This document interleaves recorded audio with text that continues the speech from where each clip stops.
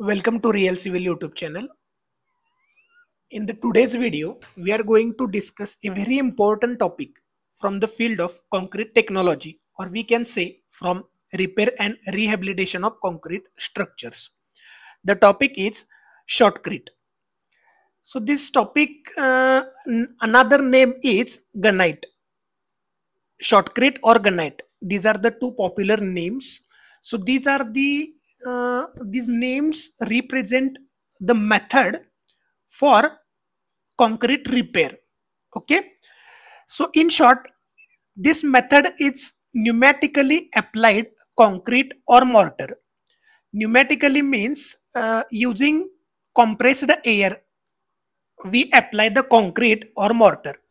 So this is the simple definition of shotcrete or gunite.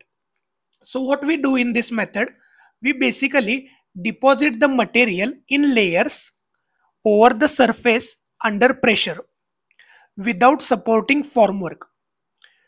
So this is very advantageous thing that we don't require the formwork for this particular method of concreting. So what we do, we deposit the material in layers over the surface under the pressure without supporting the formwork. So it has wide application. One of the application is we need to restore the spalled surfaces. Spalled surfaces means when the concrete is like spalled out, aggregates are come out, reinforcement is exposed. In those cases, you can use this method. Okay. So this method is basically divided into two types based on the process. First one is the dry mix and second one is the wet mix. So first we will discuss about the dry mix process. So what we do? So here we'll mix the dry materials first thoroughly. So here I will go with side by side two slides. So this is the schematic representation. So here you can see this is a concrete spraying machine. And here we have to pour the dry mix. Dry mix means what? Whatever ingredients are there, like cement is there, sand is there. Okay. So we put this in this machine. Okay. So feeding of the materials in the mechanical feeder or the gun. Okay. Then carrying the material by compressed air through a hose to a special nozzle. So whatever dry material is there, with the help of compressed air through a hose, or in simple word it is nothing but a pipe, will be carried to a special nozzle. So here you can see we put the dry mix and using the compressed air we will carry this material through this hose, or we can say pipe. Very important point. Introducing water at nozzle point and intimately mixing the water with other ingredients at the nozzle. So here you can see this line is carrying the dry mix and this line is carrying the water. So just before the release, we introduce the water here.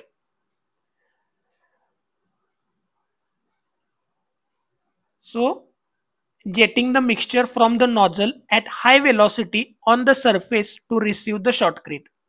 So suppose here whatever your surface is there, so this material will be applied with pressure. So that is the dry mix process where we add the water just before the nozzle, and that velocity at which the material is applied for the dry mix, it is around 90 to 120 meter per second. So it is not the perfect value, it is the approximate value at the nozzle end. Nozzle is the point through where the material is released. So here you can see a person who is applying the material with high pressure, and you can see there is no any formwork basically. So that is the biggest advantage. Okay, now let's discuss the wet mix process. So what we do in the wet mix process, how it is different from the dry mix. So in the dry mix, we first mix the dry material, and then it is carried out by the compressed air through a hose, and then just before the delivery, we were adding the water here. Okay. So in the wet mix process, mixing all the ingredient including the water. So here you can see the dry material, also water is added at the same time. Then feeding the mixture into delivery equipment. So whatever material is there, it will be feed into delivery equipment. Then this will be carried out, and this will be sprayed on where you want to repair the part. Okay.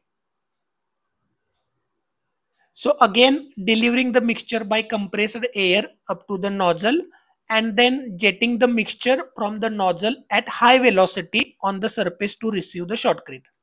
So the important point is high velocity. We apply the material with high velocity. So here you can see the schematic diagram. So basic difference is when you add the water. If you add the water just before the delivery, it will be dry mix. And if you add the water at the beginning, then it will be wet mix process. Now very important, what are the advantages of shotcrete? So very important, shotcrete undergoes placement and compaction simultaneously.